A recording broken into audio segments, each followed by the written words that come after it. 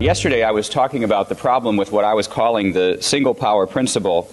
That is the principle that there must exist somewhere in society a single institution or a monopoly that is charged with authorizing the use of force or power, and that this monopoly must be kept in place by use of force or power. And and as a shorthand for this, I refer to this as the coercive monopoly of power. And I gave 3 problems that arise when you have a coercive monopoly of power, and they were the selection problem, who is to get the power, the capture problem, how do we keep evil people or the bad people, in a sense for whom the power was created in order to fight them, how do we keep them from taking control of the power. Then there's the corruption the corruption problem, that power itself has a corrupting influence on the people who have power.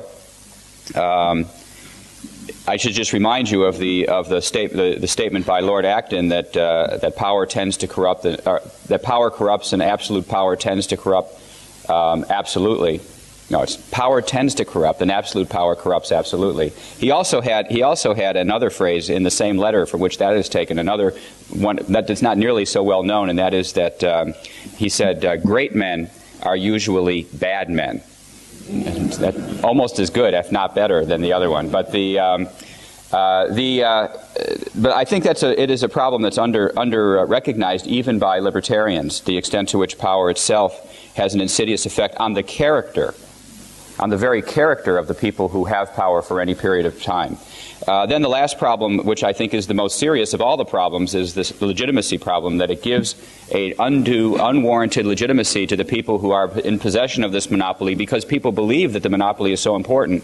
It's by virtue of that belief they give legitimacy, unearned legitimacy, to the people who have the power, and that allows additional advantage taking to take place that otherwise would in the absence of that legitimacy. There is a 5th problem that I didn't talk about, and which I'm going to mention just briefly. It's a problem that libertarians place a lot of emphasis on, doesn't really accomplish much in argument, and that is what I would call a conceptual problem. These other problems were practical problems. There is a conceptual problem with the single power principle, and that is it gives some people rights and powers that other people don't have. It's the whole that's the whole idea of a monopoly.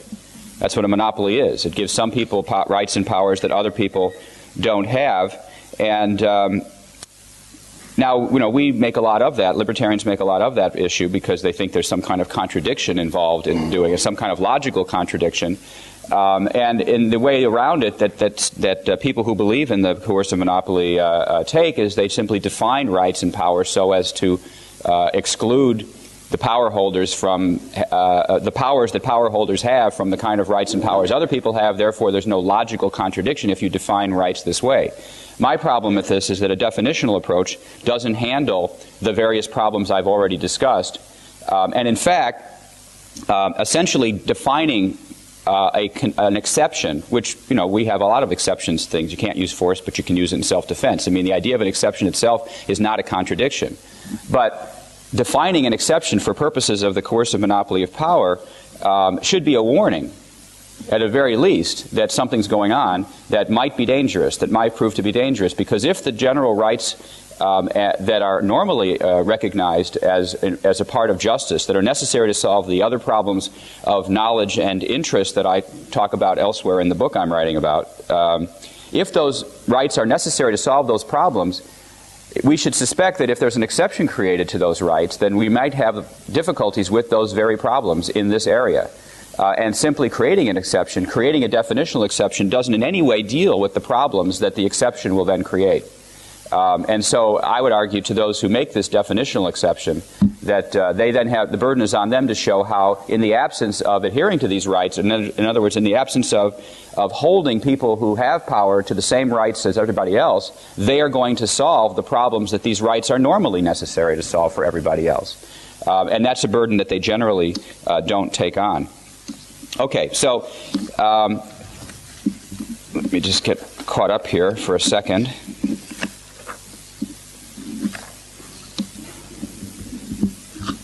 I have my notes a little bit out of order.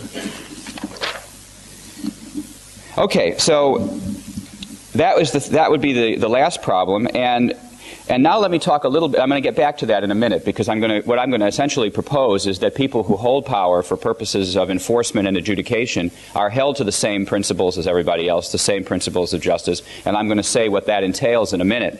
But let me just talk for a minute about, as I said I was going to do yesterday, about the constitutional constraints that have been devised primarily by classical liberals. Classical liberals may not have understood the problem of power better than the left or the right, but they certainly have taken it more seriously, insofar as over the centuries they have developed ways of trying to constrain or shackle power so as to protect the people from enforcement abuse as well as enforcement error.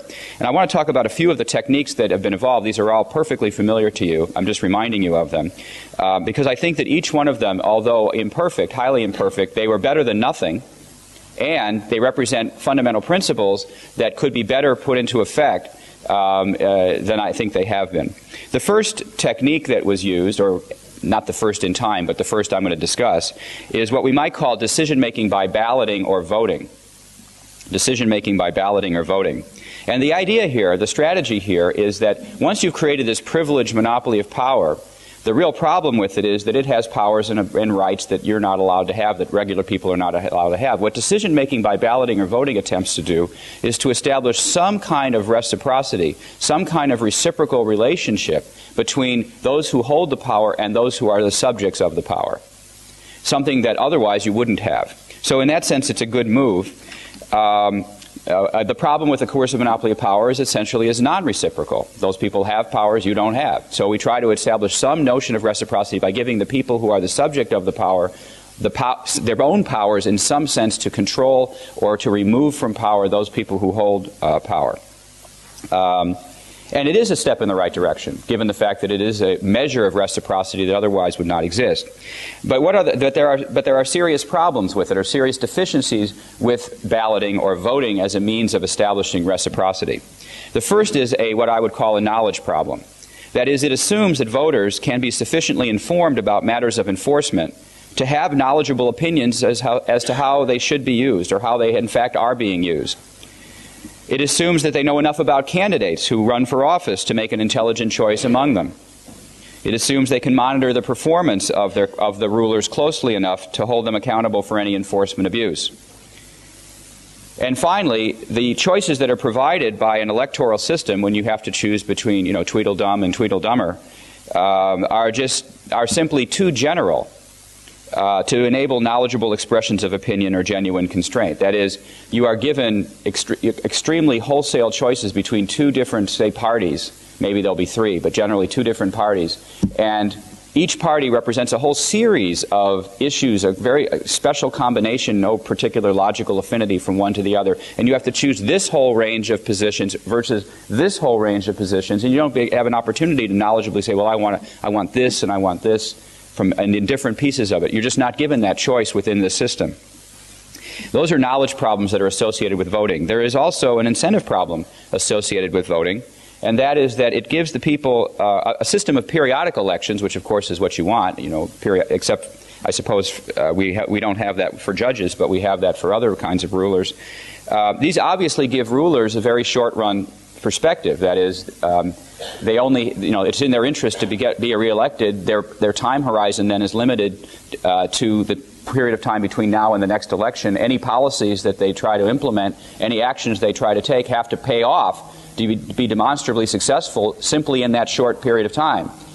Any policy they might want to implement that would take longer than that period of time, they're not going to get credit for, so they're less likely to do it. We then rely on altruism to have people who have this power do anything that would involve a long-run perspective. Party systems, by the way, are one way to try to get around that, because parties then get credit for long-run perspectives and maybe other people get elected, but they still have to get past the next election. The other problem of interest that comes up with respect to voting is what you might call a problem of partiality. It's what I call the problem of partiality. Not only do we have to worry about rulers acting in their own interest, therefore abusing power, we actually have to worry about voters doing it too. Just because people vote doesn't necessarily mean they vote consistent with the requirements of justice. They vote oftentimes consistent simply with their own interests at the expense of the rights of other people. The majority can be expected, sooner or later, to vote out of a corrupt or advantage-taking purposes of their own. It's exactly what interest group politics is all about. Diffused interests makes it less rational for everyone except organized interest groups to vote in an organized fashion. And this particular problem was a problem that was well recognized by the framers of the U.S. Constitution, especially by James Madison. And he called this problem of the majority eventually voting out of interested motives. He called this the problem of faction. If you ever hear any discussion in the framing period about the problem of faction, it is a specific problem of interest he's talking about. And he's not just talking about the interest of rulers, he's really talking about the interest, as he put it, the greater number of constituents. That the problem is the rulers are going to reflect the interests of the greater number of the constituents as opposed to the lesser number of its constituents. And here's how he defined faction famously in Federalist 10. By a faction, I'm going to need a glass of water at some point this morning. Right. Great. Without gas, please.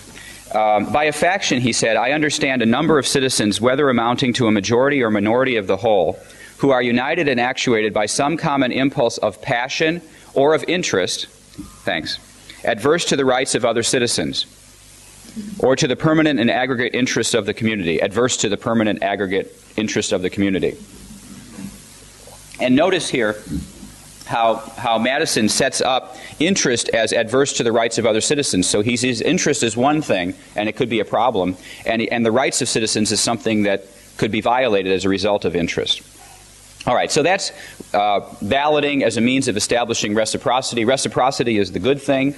Balloting is a less than perfect way of implementing reciprocity or accomplishing reciprocity. Let me go on to the second technique that classical liberals have used to try to constrain the single monopoly of power, or the coercive monopoly of power.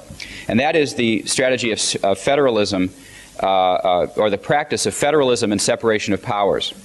Here the strategy is to create checks and balances on power, so-called checks and balances on power.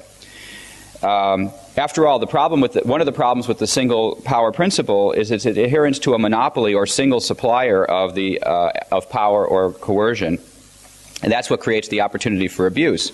So the federalist and separation of power strategies tries to control the monopolistic aspect of this scheme by creating several competing institutions of power, each of which can check and balance the power of the others.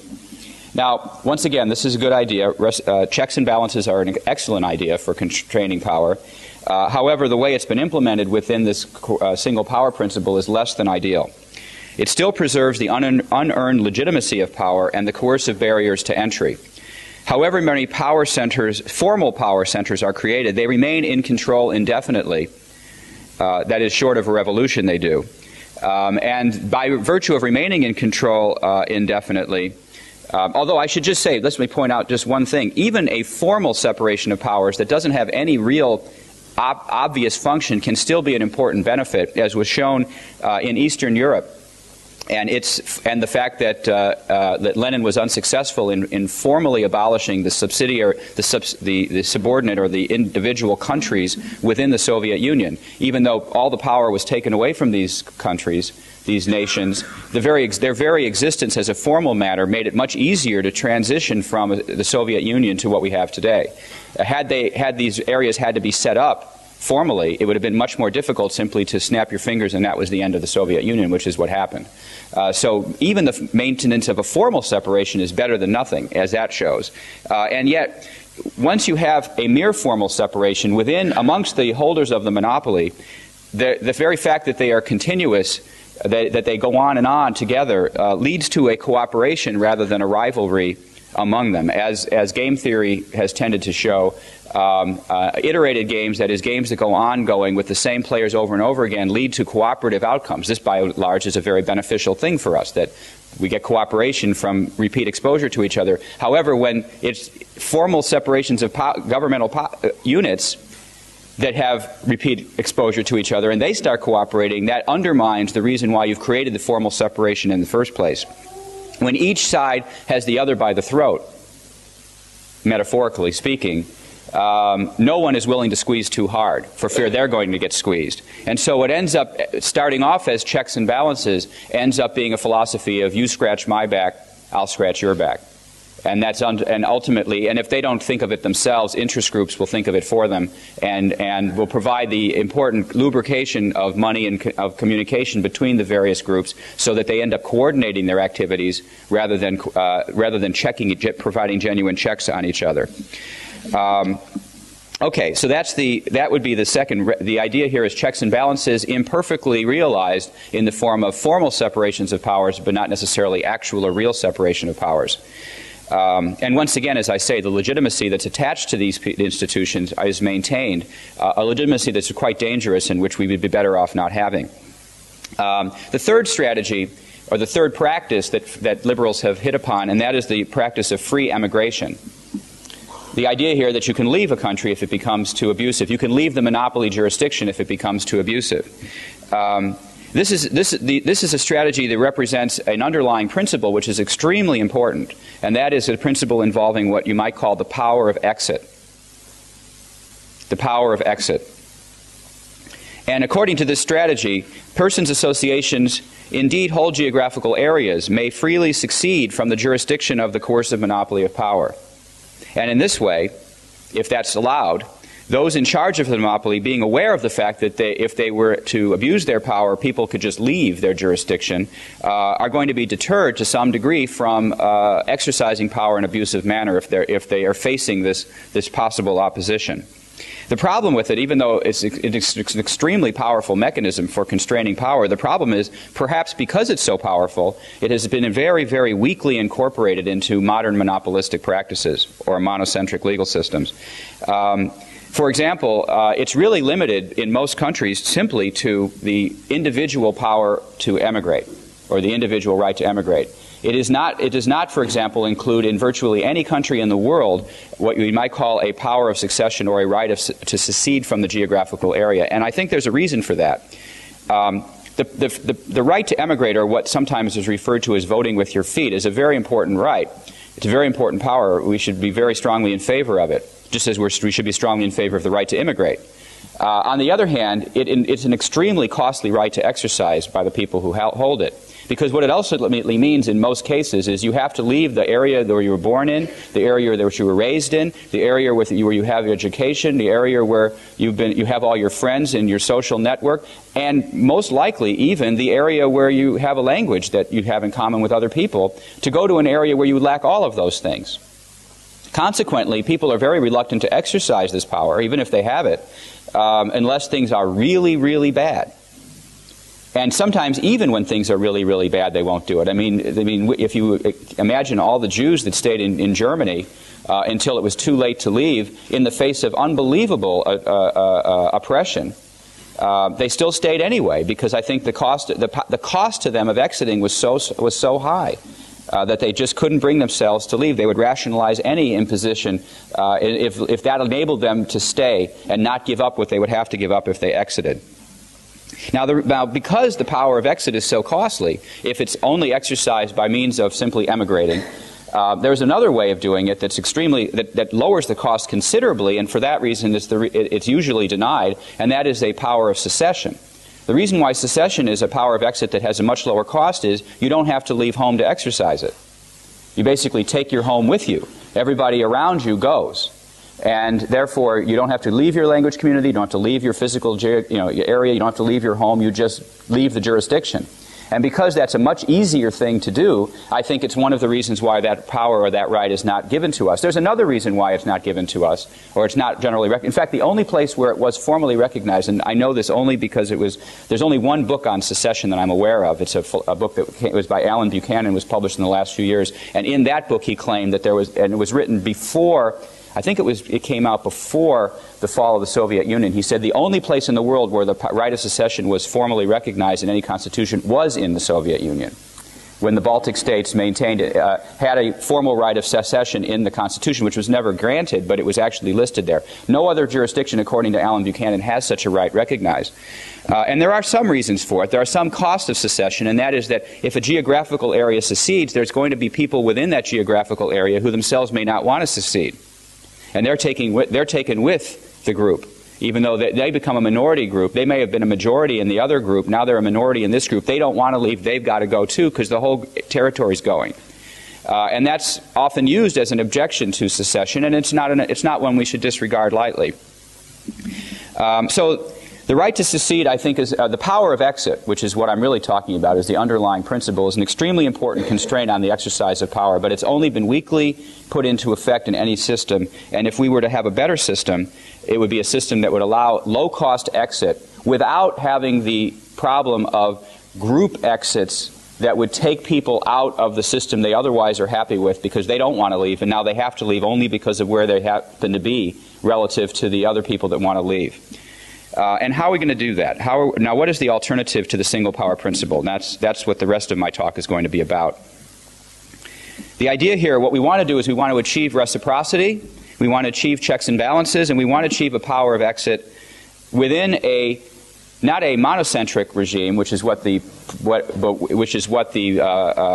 coercive monopoly of power represents. Monocentric means a single center, but a polycentric regime that has many centers.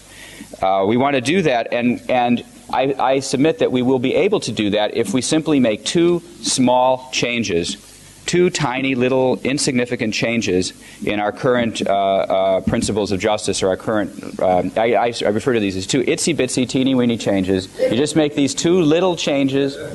If everything that exists right now is perfectly satisfactory, if everybody's very happy with what we've got, nothing will have to change. But if it turns out what we have now is not the best of all possible worlds, then these two very small, insignificant changes might let us evolve into a one that's better. And these are basically two principles that we should recognize. The first is what we might call the non-confiscation principle. The non-confiscation principle would say that law enforcement and adjudicative agencies, and those, by the way, I will insist, are not the same things. Law enforcement is what within our constitutional structure we refer to as the executive power, the power to execute the laws, whereas adjudicative agency is what we would call the judicial power, the power to decide who should win and who should lose. Two different functions. But the non-confiscation principle would say that law enforcement and adjudicative agencies should not be able to confiscate their income by force, but should have to contract with the persons they serve. Okay, it doesn't sound so terrible. The second principle that needs to be adopted is what you could call the competition principle. That is, law enforcement and adjudicative agencies should not be able to put their competitors out of business by force. That's it. That's the entire change. That's all I'm proposing. Just these two changes. And nothing has to be abolished, nothing has to be ended. You don't have to go and burn down any buildings or anything.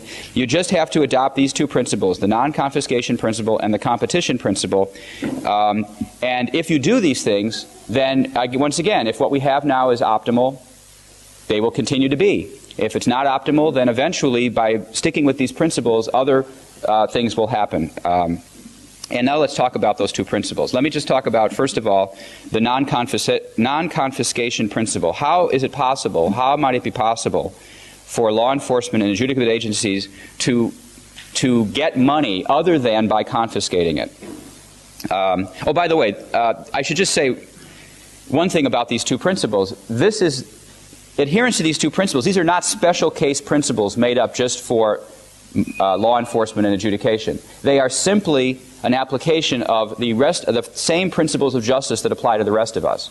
In other words, this ends the special status of these institutions and subjects them to the same principles of justice that we all are subjected to. The non-confiscation principle is the idea that you can't take something from somebody without their consent, is what is an aspect of freedom of contract, which is called freedom from contract. Freedom from having transfers imposed upon you without your consent. That's the same principle that in the rest of the book I say is absolutely necessary to solve problems that for everybody. It's also necessary here. The competition principle is another aspect of freedom of contract, which is called freedom to contract. The idea that when you consent to having a transfer, that should be legally recognizable. That should have a juridical effect.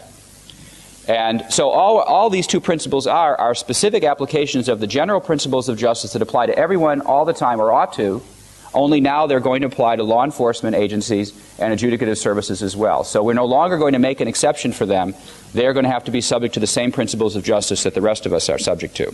Now let me talk about, and then I seem to be missing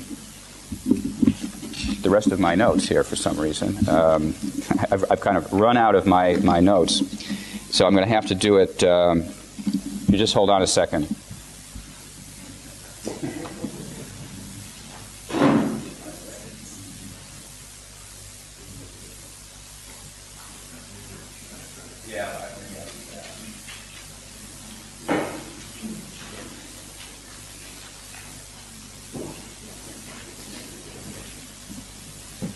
Well, that's never happened before. I'm just going to open up to the chapter of the book that I have included in the readings here, just so I have something to follow along on.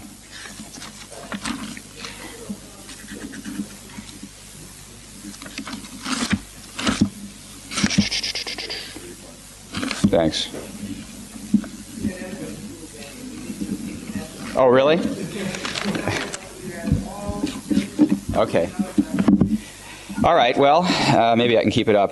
All right, let me talk about the first aspect first, which is the decentralized constraints on power, the idea that you're going to have non-coercive funding, non-confiscation of income. Once again, this is an application of what I call, what has been called, not just me, freedom from contract. Consumers of law enforcement and adjudicative services should not be compelled to transfer resources to another, including to law enforcement, without having their manifested consent to the transfer. Now, the first thing that this will help us do is address what we would call the knowledge, what I'm calling elsewhere the knowledge problem. The whole purpose for freedom of contract, not the whole purpose, but one of the important purposes played by freedom of contract is it allows knowledgeable choices to be made, and it allows the knowledge of some to be incorporated into the decisions of others by means of prices. If we could have all kinds of prices, I mean, prices are not the problem, but without freedom of contract, prices won't reflect the knowledge of the people that people have that are dispersed throughout society. It's only because people can withhold their consent to a transfer that when they end up agreeing to a transfer at a particular price, that price has meaning. And then that meaning is transmitted through the economy, through the society, to other people. So the price ends up being an encapsulator, an encoded form of information, and it's only informative because of the rights of freedom of contract that are recognized in the first instance for the very first transfer. We lack all of that with respect to adjudicative services and enforcement agencies, and where we do have the idea of freedom of contract extended to that area, then we would have access to the information that would bring about. Because we lack prices and we lack information, if for no other reason, even if they are good-hearted, monopoly law enforcement and adjudication services are hopelessly unresponsive to consumer needs and desires. I mean, just think of it for a minute. The people that have to go there, people who are consumers of these services, have to take off work to go down to the courthouse, as opposed to having businesses in the evening the way other businesses have. I mean, it wouldn't even occur. I mean, they now actually in Chicago have drug court in the evening because they have so many drug cases that they need to use the courtrooms all the time. But they didn't think about doing that for the purposes of the ordinary consumer. They only did that when it was necessitated by prohibition. So one of the things that the implementation of this freedom of contract idea here is it would actually provide an incentive and information to the people who are providing these services to be responsive to consumer demand in the ways that they are in other areas. It also addresses, and this is more relevant to what I was talking about earlier, the problem of interest. The right to withhold one's patronage is one of the most effective means of disciplining any institution, and including law enforcement. It's essential to creating a relationship of reciprocity between the provider and the consumer of legal services. If I don't have to do business with you, then I have a power relative to you that you have to take into account when you decide what you're going to do. And that's the kind of power that really is genuine reciprocity in a way that mere voting isn't. Particularly when money's at stake. Particularly when the flow of income it has to be achieved voluntarily.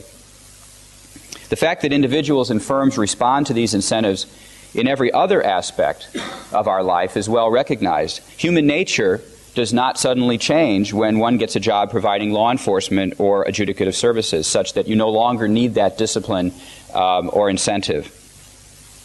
Moreover, in the system that I envision, something I haven't talked about here yet, and I won't dwell on, but in the system that I envision, once again, holding people who are in charge of law enforcement and adjudication to the same principles of justice as everyone else means that if they act unjustly, they owe restitution or compensation to the victims of their injustice as well. They are not protected by doctrines such as sovereign immunity that exists today that insulates people. When I was a prosecutor, I had sovereign immunity. I could make all kinds of mistakes. I could do things that might have abused my powers, and I would not be personally civilly liable in damages for what I had done, nor would the institution for which I worked, Cook County, be civilly liable for these damages, unless there was there are cases when it becomes so far, so extreme, so intentional that you might be civilly liable, and you hear about civil judgments against government for those sorts of things. It's very unusual. A mere mistake, a mere injustice would not be enough to hold me civilly liable, whereas in this system, law enforcement adjudication, being subject to the same rules of justice as everyone else, would be held civilly liable, once again providing an important incentive to be careful and not to make mistakes, as well as not to abuse your power. Okay, the second principle which is not the, so that's the advantage. That is the advantage of having the non-coercive funding, the non-confiscation principle. And when you think about how is it that the money could be raised, it shouldn't be that much of it shouldn't take that much imagination to figure it out. I mean, for one thing, you could charge a price. Courts could charge fees for their services. In fact, there are private court systems today that charge fees for their services. And in fact, most commercial contracts in this country have what are known as arbitration clauses within them, in which this is a consensual matter in which people choose to be governed by arbitration procedures rather than be governed by the government courts or the monopoly courts, the monocentric courts. We actually have more competition in this country today. We're not in this country. We have more competition in the world today than people commonly recognize. They have an image in their mind, a fiction in their mind, that there is this vertical, completely hierarchical legal system that goes up to the top, and then, because there's somebody at the top making sure everything works at the bottom, everything's great. It's an image that people have in their mind. It isn't really what we really have. What we really have is an extremely diverse set of institutions, which I'll talk more about in a moment, but it includes the idea of having private arbitration, which, as I say, most commercial contracts have. The reason why most commercial contracts have that today, by most commercial contracts, I mean commercial contracts between big companies stipulate private arbitration. The reason they do is it's sometimes cheaper, it's usually cheaper to lose in private arbitration than to win your lawsuit in the government court system, because it takes so long to win, and you're never sure whether you're going to win or not going to win. By the time you win, it's too late. Arbitration is quick, and even if you lose, then you can go on. You can move on. You're not tied up for 6-7 years. You're tied up for 6 months. You're tied up for less than 6 months. You can go on and say, okay, fine, I lost, but let's move on. Something you're not able to do once you're sucked into the government system. And therefore, I once read an interview with the then president of Sony, who said it would be crazy for us to ever enter into a contract that didn't have private arbitration. We would just be stuck in that other system there. And since the 1940s, there's been a statute in the United States that allows this to happen, and in fact prevents courts from interfering with it, which is what the monopoly courts did for a long time. They struck these provisions from contracts as being unenforceable. Well, there actually was a statute that was passed that protects them, and that's why this right exists. It's a statutorily protected right, but it's a very important one. And what happens is, of course, is the arbitrators charge for their services, which is the reason I brought up the subject in the first place. I mean, these arbitrators are usually private lawyers or private judges, and sometimes they're companies, firms, and they simply charge a fee for the cost of their services. And of course, the longer trials take, the more expensive it is, so people have an incentive to keep trials short, to simplify things, to stipulate, to agree to all the evidence that they can agree about, and only actually present evidence that's contested, because they have to pay an hourly rate for the use of the court system, and therefore they want to minimize the use of the court system, and that makes it easier for everybody to get into the court system that way. So it's certainly possible. I mean, there's a sort of a precept that you should live by when people question whether something is possible or not possible. And I know that when you're libertarians, people are always making that objection.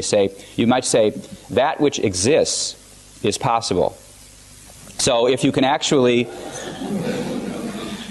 If you can actually show that actually something actually happens now, then that should be at least some evidence that it's possible for it to happen. Okay. All right, so now let's talk about, let me talk a bit about the competition principle, the idea that you can't put your competitors out of business by force. This is the part that I seem to have left my notes back in the room for. This is an application of the idea of freedom to contract. The idea that when you actually reach an agreement with somebody, then other people should not be able to put you out of business by force. I mean, just because Lysander Spooner was mentioned earlier, as many of you know, Lysander Spooner started a post office. It's what he's most well known for in his hometown of Athol, Massachusetts, and he was put out of business by prosecution because he violated the express mail statutes that gave the that proclaimed to give the government postal system a monopoly. Something, by the way, that's not mentioned in the U.S. Constitution. There is a postal power in the Constitution, but not a monopoly postal power. There was a monopoly postal power in the Articles of Confederation, but it wasn't put in the U.S. Constitution, and yet the government has always claimed a monopoly, and in that case, he was put out of business by force, by prosecuting. Each act of delivering a letter was considered a separate offense, so he was prosecuted all over the place, and was pleading with the government to consolidate this in some way so that it could be litigated on he could make a constitutional challenge that would go up, and he never was able to he ran out of money before that was possible. There's actually some reason to believe he would have been successful in that litigation based on the judicial outlook at the time, but it wasn't. This is the same principle operating here. If you were to, unless you have specific permission of the monopoly, like you do in private arbitration, with that statute I was talking about, you will be put out of business if you compete with them, particularly if you try to provide exactly the same service they're providing. And that is a violation of the freedom of contract, the freedom to contract that people should have with each other. Now, this would mean that if this were implemented, it would mean that instead of having what we would call a monocentric legal order in which there is the image of one center that controls everything, we would have a polycentric legal order. The term polycentric means many centers. It's a term that was originated or devised by a man named Michael Polanyi, a famous philosopher of science. And it was adopted from Michael Polanyi by Friedrich Hayek on the one hand, and also Lon Fuller, who was a famous jurisprudential thinker, on the other. In fact, some of the reasons why Fuller's jurisprudence and Hayek's are so similar is because they both were influenced by Polanyi in important respects, both with respect to the idea of polycentricity as well as tacit knowledge, is another concept Polanyi emphasized that both Fuller and Hayek picked up in their writings. A polycentric legal system, the idea of polycentrism is not simply that there are many centers. That's the first part of it, but also that these centers have to adjust to each other. There's an idea of a mutual adjustment that takes place, so that if a change happens in one place, change happens and coordination happens as a result of a mutual adjustment throughout the system. In fact, the image that Polanyi talks about is, imagine like you had a grid of points, like a net hanging down with each individual point. If you pulled at one of those points, connected by, let's say, fibers or something, connected by yarn, if you pull at one of those points, you'll find all the other points gradually readjust. The points nearer will readjust the most, the relationships, but as you get distant, they'll also be slightly affected by the pull at one place. That would be what he would think of as a polycentric order. And that would be what we would have in legal system instead of the monocentric order that we currently do. Now, of course, this seems to be a problem for many people because they think law and enforcement must be provided in a monocentric way. Lon Fuller wrote, when he was arguing in favor of what he called a horizontal or reciprocal concept of law, he said, "A possible objection to the view of law taken here is that it permits the existence of more than one legal system governing the same population. The answer is, of course," this is Fuller still writing, "the answer is, of course, that such multiple legal systems do exist and have in history been more common than unitary systems." Once again, that which exists is possible. Until recently, the Western legal tradition was largely polycentric and competitive in nature, and to a large degree still is.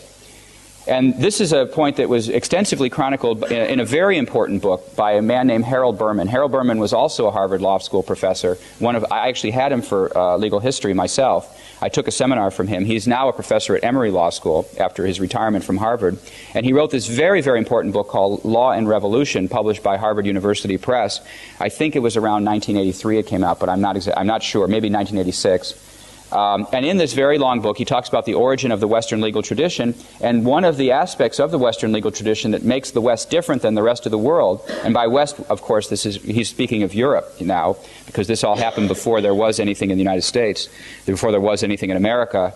And one of the aspects that distinguishes the Western legal system is what he calls legal pluralism. And here's what he says about legal pluralism in his book, Law and Revolution. Legal pluralism originated in the differentiation of the ecclesiastical polity from the secular polities. Laymen, though governed generally by secular law, were subject to ecclesiastical law and to the jurisdiction of the ecclesiastical courts. Ecclesiastical law means church-made law. It's the church courts, like you would have over there we saw yesterday in that separate nation-state we went to. In matters of, they would be subject to ecclesiastical law and the jurisdiction of the ecclesiastical courts in matters of marriage and family relations, inheritance, spiritual crimes, contract relations where faith was pledged, and a number of other matters as well. Conversely, the clergy, though governed by canon law, were subject to secular law and to the jurisdiction of secular courts with respect to certain types of actions, certain types of property, certain types of crimes, certain types of property disputes, and the like. Secular law itself was divided into various competing types, including royal law, feudal law, manorial law, urban law, and mercantile law, each one represented by different actual systems of adjudication. The same person might be subject to the ecclesiastical courts in one type of case, the king's courts in another, his lord's courts in a third, the manorial courts in a fourth, a town court in a fifth, a merchant's court in a sixth. This all happened. This all was in existence for centuries. And as Berman also makes clear, a multiplicity of jurisdictions had a clear effect on the potential for enforcement abuse, which was the subject of this lecture. This is again Berman. The pluralism of Western law has been, or once was, a source of freedom. A serf might run to the town court for protection against his master. A vassal might run to the king's courts for protection against his lord. A cleric might run to the ecclesiastical court for protection against the king. And as I was already telling you, to some degree we have that system already. We have a system of multiplicity of jurisdictions. And I'm just going to tell you a little bit about that, how we resolve conflicts today, and then I'll take some questions. And then I'll have about 10 or 15 minutes for questions. We now have, let's say we obviously in the world have many legal systems that are not governed by some super legal system on top of it. They're governed by some kind of mutual contractual relationships, what we call treaties, that exist between legal systems. These are the legal systems of different nation states. So you already live in a world in which there are multiple legal systems. In addition, within, for example, the United States, we have 50 legal systems, 50 different legal systems, to some degree in competition with each other. And within each legal system, it's actually more diverse than you might imagine, because we have an image of a hierarchical pyramid up to a Supreme Court that makes all the decisions. Well, in fact, Supreme Courts, generally speaking, do not take every appeal. In fact, an appeal is something you have a right to. You have no right, except in very exceptional circumstances, to appeal to the Supreme Court of the United States or to the Supreme Court of your individual state. You have no right to appeal. What you have is a petition for certiorari. You have a petition to ask them to accept your case. And they choose to accept it or not, and they only accept a handful of cases every year. What you have in the U.S. is a right to appeal to the next level up, which in the U.S., in the federal system, is the Court of Appeals. You have a right to appeal once up, and of course there are dozens and dozens of courts of appeals. And within each state there are dozens and dozens of courts of appeals. And you have one right of appeal, yes, to a final decision maker who is the next step up, but not a single decision maker. It's not the highest one, it's just another one. So we already have a diversity of jurisdictions. Well, how do we solve the two problems that must be solved if you have a diversity of jurisdiction? And what are those two problems? The first is, which court system hears the case when more than one court system might hear the case? How do you decide that problem? Well, we resolve that problem with a body of law that you take in law school in your first year of law school that's part of a course called civil procedure. And within the course called civil procedure, there's a concept called jurisdiction. And there are principles that have evolved to handle the problem by agreement, by convention, that under certain circumstances this court will hear it, and other circumstances the other court will hear it. Some of the most obvious ones is the court in the location in which the incident happened is the court that would normally hear the case. But assuming you have a body, so we have a body of law, it's decided so as to prevent these individual systems from going to war against each other, which in fact would be counterproductive for them as well as for everybody else. They therefore resolve to have these decisions decided by these general principles. You have these decisions made. Once it's decided which court will hear this matter, that doesn't tell you which law will govern. That's the second question that must be decided. It isn't automatically the case that just because one court hears the matter, its law will govern. You have another body of law that's been in existence for centuries called choice, which is now called, you take a course in law school called conflict of laws. And in the conflict of laws course, you will learn which law governs when more than one law might govern. Oftentimes, this is done by contract. In the very famous case of Texaco versus Pennzoil, very famous multi-billion-dollar dispute involving a tortious interference with contracts claim, because it involved a contract, one of the threshold issues was whether there was a contract to interfere with, and in order to decide whether or not there was a contract, Texas courts, which heard the case, because that's where the case was brought, although part of the case was actually in existence in Delaware at the same time, believe it or not. There was part of the case was in Delaware, part of the case was in Texas, but Texas courts applied New York state contract law in Texas courts to figure out whether there was a contract. The reason it did so is because the contract stipulated that New York law would govern if there was ever a dispute, so the courts followed that and applied New York law, very poorly, by the way, but they still applied it in that case.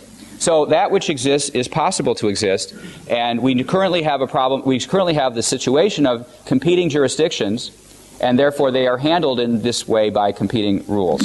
And it's the very same way I think it would handle. Now, the only change that would come about as a result of the adherence to the competition principle and the non-confiscation principle is simply that the jurisdiction that you belong to would be a matter of choice rather than a matter of where you choose to live. Now, you rent an apartment or you buy a house and you get the jurisdiction that goes along with it, like you get the government schools that go along with it. That's just a tying agreement. The two goods come together. There's no reason why that has to be the case. There's no reason why there's no particular advantage to that. Instead of saying you join one of these things, you choose to join one. In the very same way it used to be where you sat, you had to have a certain long distance carrier if you lived in a certain place. Now you can pick your long distance carriers. It hasn't been a terrible, terrible thing. And it seems quite feasible to do that. So that's really the only difference. Which one you belong to will be based on which one you choose to belong to, rather than where you happen to live. And then all the same ways of resolving jurisdictional conflicts would exist in this system as exists now. So I know that I've used up a lot of time getting to this point, and I would like to have spent more time on the practicalities of it, but I believe I have 5 minutes or so to take questions about how this system would work. And I know you